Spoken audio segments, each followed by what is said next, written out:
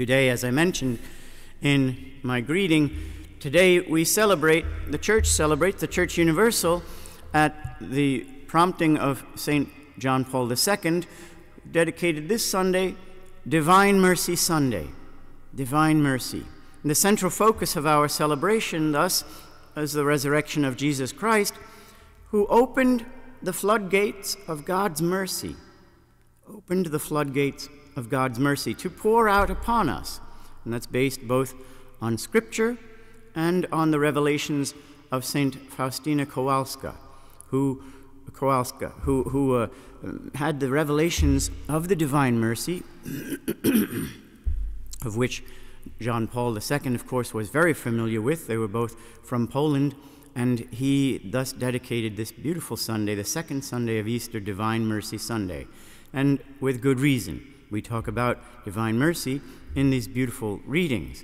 St. Peter, in today's second reading, says, "Blessed be the God and Father of our Lord Jesus Christ, who in his great mercy gave us a new birth to a living hope through the resurrection of Jesus Christ from the dead, to an inheritance. An inheritance.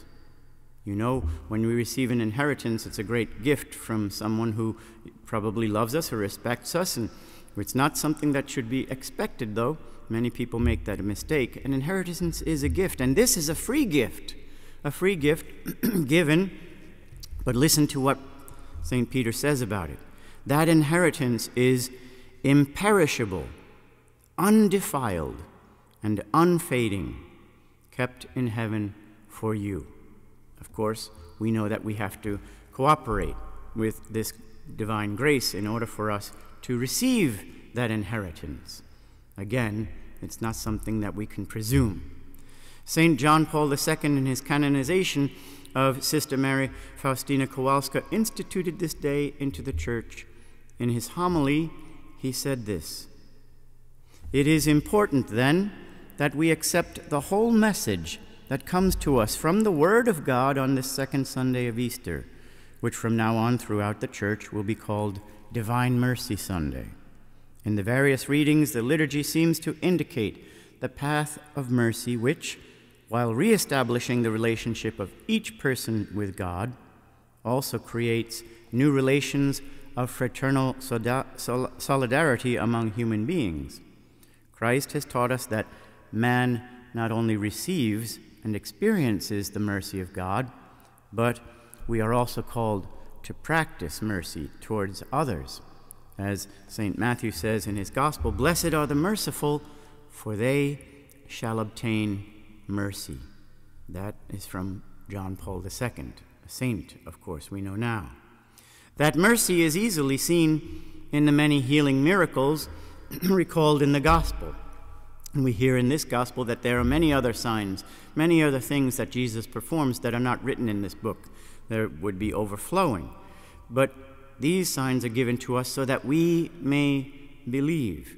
In each one, whether a physical or a spiritual miracle, the power of God, the power of Christ to renew, to forgive, and heal, bursts into the life of the person who receives it, and at times even turns upside down the very laws of nature.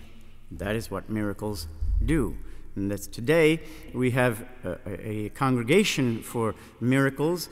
If someone is going to be or is on the road to canonization, you have to have a miracle attributed to them. And they have scientists and all kinds of people that study what has happened to see if there was a reasonable answer as to why it happened, or scientific reason, or whatever it may be.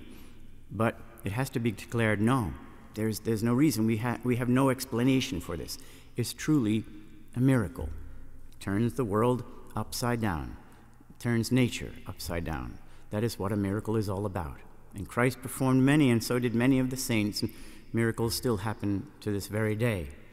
In today's gospel, that specific ministry of forgiveness and mercy that Jesus gives to us is passed on to the disciples. When Jesus says to them, "Peace be with you," receive the Holy Spirit. And then we hear those words, "He breathes upon them." That is, he is giving them the sacramental power. Those sins that you forgive are forgiven them, and those that you retain are retained. Those sins you forgive are forgiven. That is divine mercy, the divine mercy of Christ himself. When Thomas says he won't believe until he sees, until he touches the nail marks and puts his hand in the side, we have to understand, we call Thomas the doubter. And it's a famous saying, Thomas the doubter. He is broken, though.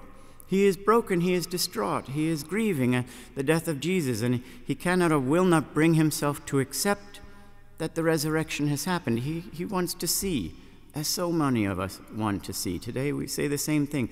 I want to see a miracle, I want to see it happen, and I'll believe. But Jesus gently takes him from that refusal to a moment of faith. He coaxes from Thomas one of the greatest confessions of faith. And he says to Thomas, see my hands, and touch my side, and be believing. And Thomas says, my Lord and my God. And I say that every time we consecrate the bread and the wine. And I lift up that precious host and that precious chalice, exactly what I say, my Lord and my God. And many people do that, of course. It's a beautiful, beautiful, pious thing to do. It reminds us, yes, that we are in the presence, the physical presence of Christ. In that moment, though, when Thomas says that, my Lord and my God, he's healed. He's changed.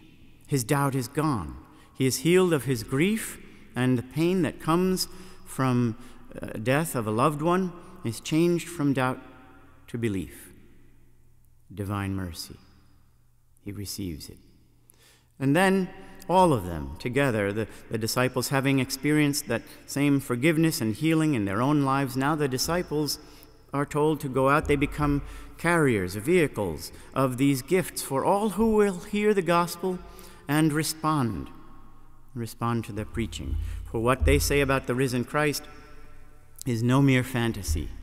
This is not a fantasy at all. They witnessed his death on the cross. Now they witness with their very eyes his resurrection. They touch with their hands, and they say that he is fully alive. They went to their death, 11 of them, because of that faith. Nobody goes to their death for a fantasy. And many of the early Christians did the same. Christians today are still doing the same. There are Christians around the world who are still persecuted and put to death for their faith.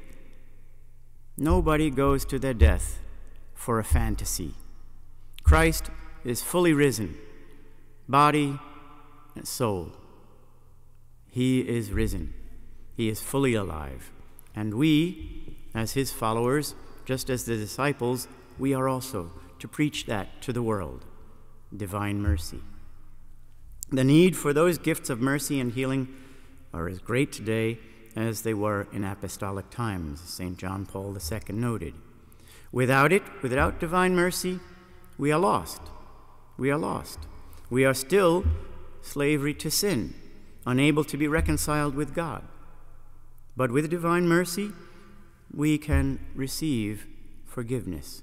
So, as we continue to celebrate the resurrection, we continue to celebrate this Sunday, this Divine Mercy Sunday, let us seek to open our hearts to those gifts and then commit ourselves to be conduits of them, to be vehicles of them, to go out there to reach to others, to preach the mercy and forgiveness of God, to change not only our own hearts, but at least to try to change others' hearts so that they will come back to the path of goodness and holiness, so that they will receive the divine mercy of God, so that one day he will say all to us in heaven, peace be with you.